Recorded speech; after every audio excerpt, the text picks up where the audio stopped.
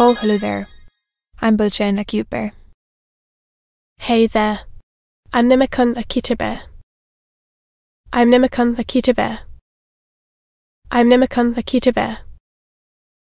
Alright, everyone should remember by now.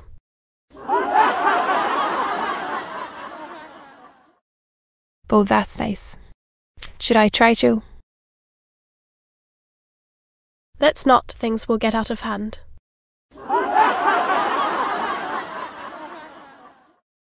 Horror.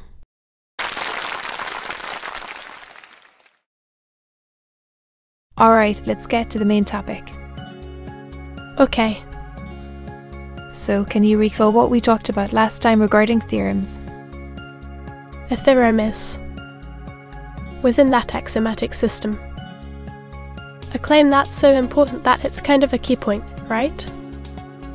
Exactly, that's right. Then this time, I'll explain about lemmas. Okay.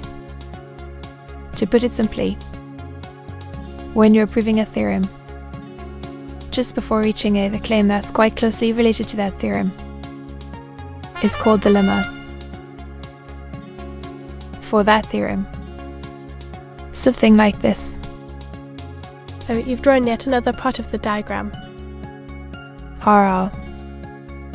Now I'll explain in more detail the criteria for a claim to be called a lemma. Yes.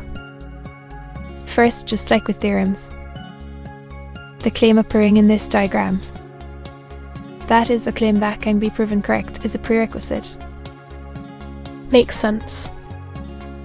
And another basic prerequisite is that, in order to prove a theorem, starting from the axiom, as you expand the known scope downwards, somewhere before you reach the theorem. In other words, simply put, a claim you use when proving that theorem. So basically, it appears in a place like this. Yes, exactly. By the way, there's no ambiguity with these two conditions, right? You mean the condition of appearing in the diagram, and the condition of appearing somewhere between the axiom and the theorem. So there's no difficult or unclear boundary. Exactly, that's right. Flip flap. Snap snap.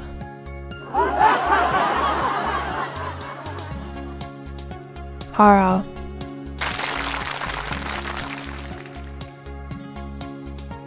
Then the final condition is this. If you take the lemma as a given, that is, starting from this point, proving the theorem or reaching it is easy. So, you mean the lemma appears just a little above the theorem? There's that, but there's also another important thing. What is it? For the claims that act as a premise other than the lemma when leading to the theorem, they are simple. So they appear higher up? Exactly. If proving this claim is challenging, then even if you understand the lemma, you're far from done with the theorem's proof, because you still have to prove this challenging claim. Right, if you start from the lemma, proving the theorem becomes easy. So once you prove the lemma, you've practically proved the theorem. Yes, exactly. The image of a lemma is as you've just described. Once you can prove it, it's almost as good as proving the theorem. It's a claim that's almost the same as the theorem. Alright. Oh, I see. Got it. By the way, I just thought of this. If the lemma's proof makes up most of the theorem's proof, does that mean there can be more than one lemma for a single theorem? Your understanding is quite accurate. But strictly speaking, there might be various ways to prove the same theorem. In this diagram, it means there's more than one way to get from the axiom to the theorem. Exactly. Though, if the ways of proving are different to begin with, each could have its own lemma. Oh, I see.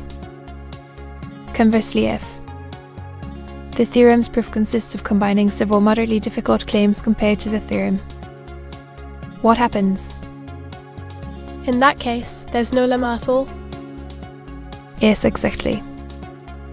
I think I'm getting it. Hurrah. After all, a lemma is, to put it extremely, a claim that feels almost like just a rephrasing of the theorem. But it's made easier to prove than the theorem itself. What do you mean? In this diagram, if you try to proceed directly from the axiom to the theorem, it's hard to predict the path. So from the theorem, you work backwards to the lemma, so that when you start from the axiom, it's easier to get there. Alright. Of course, this is possible sometimes and not others. Like aiming for the gas station near a friend's house I'm visiting for the first time. That's a great analogy. Well put.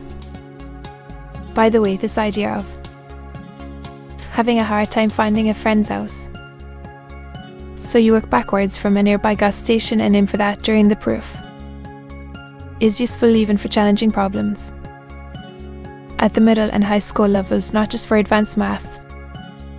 It's like first proving a mini lemma, then using it to prove a mini theorem.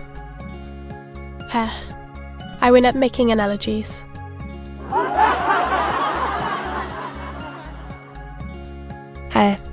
Do you really?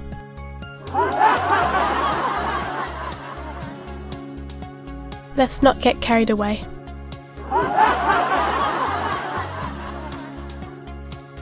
Hurrah.